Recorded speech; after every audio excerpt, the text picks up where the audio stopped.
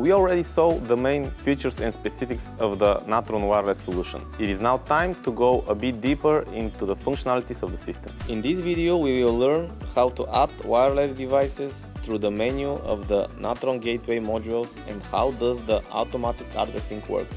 First thing we need to do is to unlock the installer menu of the gateway module. We can do that by pressing the menu button on the module's mainboard. After we enter the menu, we must go to option number 1, Add Device, and to select the preferred position. As we already mentioned, each module supports up to 32 Natron devices, so we need to find an empty position and then press Enter. The Natron gateway will start searching for new devices, and what we need to do now is to press the Enroll button of the device we want to add. The successful enrollment of a device will be confirmed with the LED indicators of the device.